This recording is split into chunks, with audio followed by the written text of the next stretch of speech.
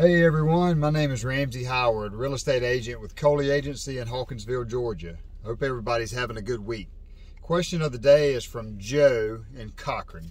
Joe wants to know if he should have a home inspection done when buying a house. I always recommend my buyers have a home inspection done.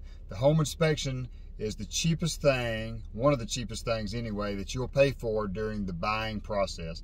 And I've seen it happen more times than I can count. When the professional home inspector comes to the house, they'll find something that the buyer had no idea about, and possibly even the seller had no idea about, that sometimes is a deal breaker.